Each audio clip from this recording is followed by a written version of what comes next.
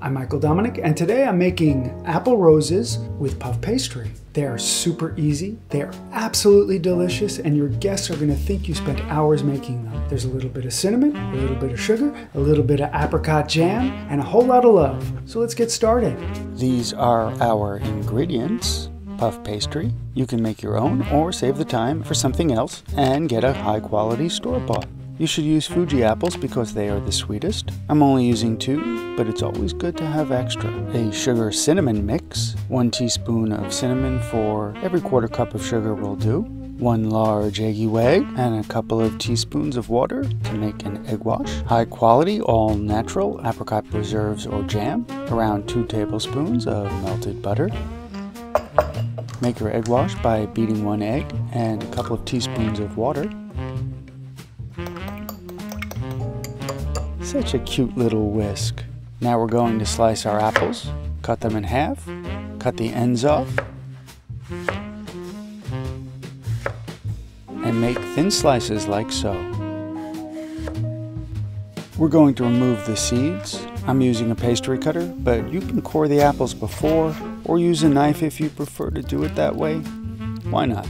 Put your slices on the plate. It doesn't matter if they're overlapping. Don't stack them too high though. Put the plate in the microwave uncovered for 1 minute and 30 seconds to make them nice and flexible, like so. Cover up those bad boys with a piece of saran wrap and a dish towel and put them aside while you prepare your pastry.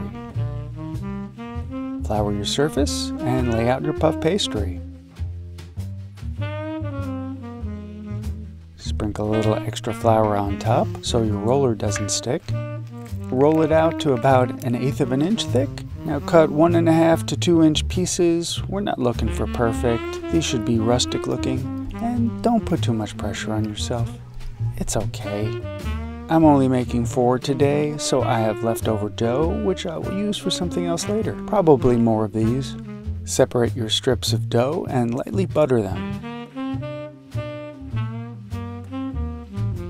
Put enough apricot jam on your strips so they're coated, but not too thick. Now place your apples over the pastry, about halfway down, and they should overlap a bit. Now sprinkle some of your cinnamon sugar evenly over each one. You can use as much or as little as you like. Now fold the dough up over the bottoms of the apples like so, pressing them down a little bit.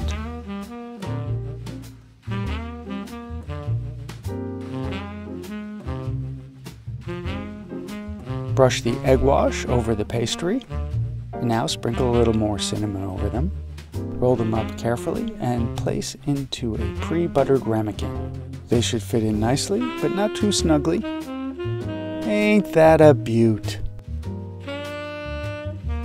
Put a little more cinnamon sugar over the top. Your oven should be preheated to 375 degrees. Place the ramekins directly onto the rack.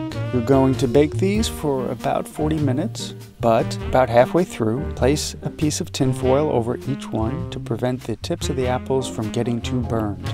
And be careful, yes, I'm burning my hand here. After another 20 minutes, they're ready. Take off the tin foil and remove from the oven. Place them on a wire rack to cool for about 10 minutes. Then, using a knife, separate the treat from the ramekin. And then take the naked treat and put them on the wire rack to cool the rest of the way. Sprinkle some powdered sugar over the top, just because it's pretty. Look at that. Lovely. So my wife Ting, she's not here today, so I'll be doing the taste test. And here is the finished product. Isn't that beautiful? Oh, look at that.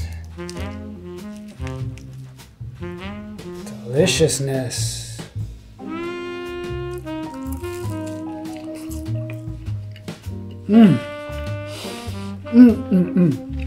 I wish Ting was here, because this would blow her mind.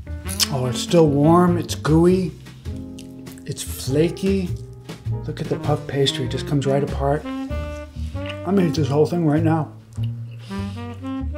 If you like this video and would like me to make more, like, subscribe, and comment, and maybe I will. I'm not promising anything though.